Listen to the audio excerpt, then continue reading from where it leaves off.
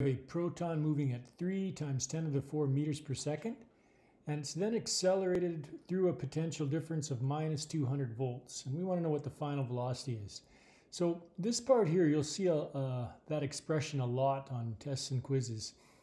You have to recognize that as soon as it says accelerated through a potential difference or by a potential difference, they're talking about this equation.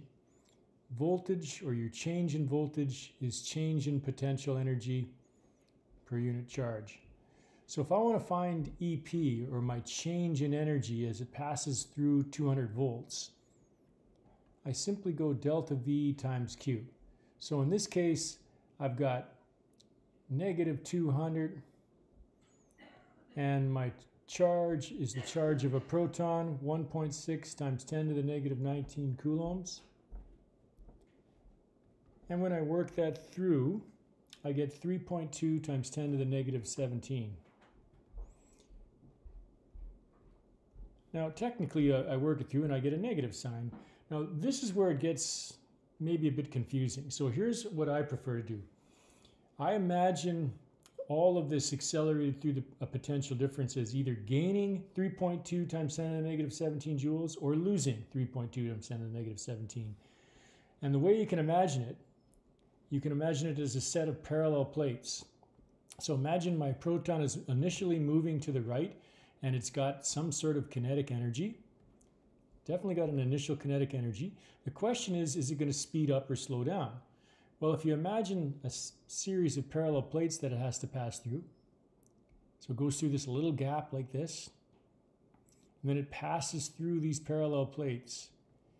And on the far plate is negative 200 volts, and the initial one might be 0. Because this electron is positive, as soon as it crosses that little threshold, it's going to start to accelerate. It's going to start to speed up as it crosses the gap. So it's going to gain 3.2 times 10 to the negative 17 joules. So I don't really worry about the negative, I worry about what's happening with the plates. The electron starts with kinetic energy. Because the plates are negative, it's going to speed up because it's getting sucked towards the negative plate. It's going to gain that additional energy. So my final kinetic energy when it leaves this gap is going to be larger. And we want to determine that final velocity. So I started with kinetic energy. I gained some potential.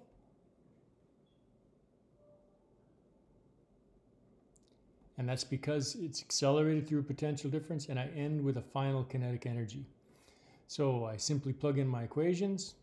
1/2 mass of the proton times V initial squared plus, now we're not going to worry about the negative anymore. We know it's gaining energy. I don't want to put negative in there because that means I'm losing energy. 3.2 times 10 to the negative 17 joules equals EK final. Like that. Now, if I put my values in, mass of a proton is 1.67 times 10 to the negative 27 kilograms. My initial velocity is 3 times 10 to the 4. I've got to make sure I square that. Plus 3.2 times 10 to the negative 17 equals 1/2 mass of the proton times V final squared. And I work all that through, solve for V final, and I get 2.0 times 10 to the 5th meters per second. It's moving faster because it's getting accelerated by that negative plate.